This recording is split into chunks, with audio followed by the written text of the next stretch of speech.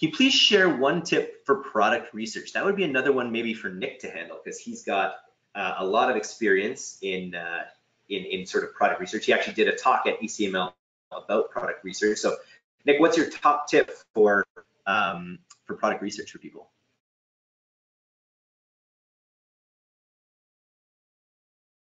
Okay, top tip for product research. Well, I mean, there's two different types of product research in my opinion, whether we're doing drop shipping or print on demand. So I don't know which one we're talking about, but I can give a quick tip for both of them, I guess. For drop shipping, really, I think that a lot of product research comes down to the mindset of understanding what you're looking for.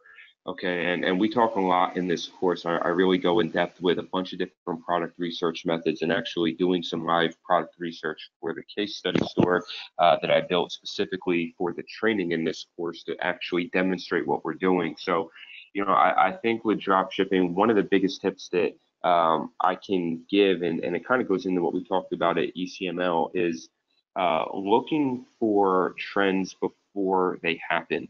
All right, a lot of people right now are doing the copycat method. I mentioned this a little bit earlier, and while that can certainly get you some sales, okay, I'm not going to say that it doesn't work, but where people are finding the most success right now, and what I'm really seeing, again, not only for myself, but people that are doing bigger numbers than me, right? Even people that I'm networking with that are doing much bigger numbers than me, where they are finding their best products is they are selling stuff that they're researching ideas and they're finding product ideas out there that are not yet being sold by other people. All right, because the power in when you can create a trend before other people start copying, and of course there will be some people that are copying, but think about which side you want to be on, right? Now, for anybody just getting started, of course, the idea is, yes, you want to go look at places for product ideas and using the tools that are out there. We talk about some of them in the course, and looking for trending items that are out there that you can then put on your store and sell and maybe create a unique marketing angle for.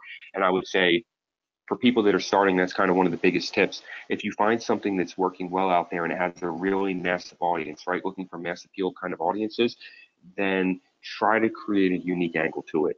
Don't just try to sell it the same. Demetrius actually has a great story where he talks about a product that he helped somebody sell that was already a product that was being sold and kind of out there already. And they were able to discover a new audience for it that nobody else was really targeting. And when they discovered a new audience and they recorded their own video and they created their own marketing angle, they were able to blow up with that product and make a ton of sales. So I think that's one thing about, when you're just getting started, right? And I understand it can be a little bit difficult when you're just trying to make money to start the trend. But once you do have some experience and you've been able to start creating good marketing angles on products that are already trending, you really want to start shifting to how can I identify trends and get ahead of them. And there's some ways that you can do that, like with, looking at just doing your market research, right?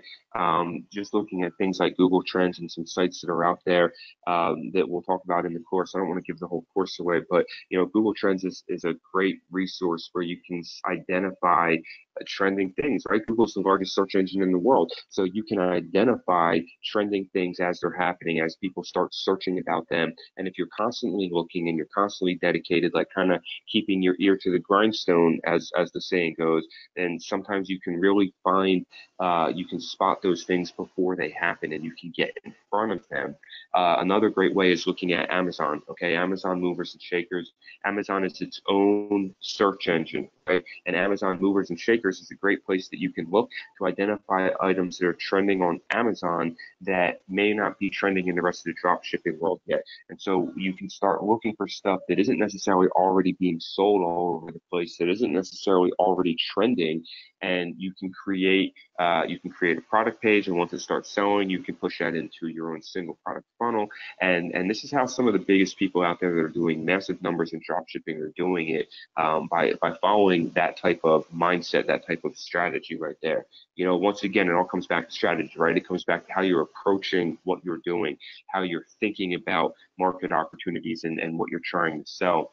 And then with print on demand, the biggest tip really, and I'll cover this a little bit more in depth in the course, is just going to Pinterest. Honestly, every print on demand expert that I know, everybody doing well in print on demand, and even myself in my own print on demand success has been finding ideas from Pinterest. So Pinterest is an amazing resource for print on demand. And the reason behind that is because that what works well in print on demand is having a strong message that is translated into a good design. All right. And we'll cover lots of that stuff more in detail, but hopefully that was a really good answer to that question there for you.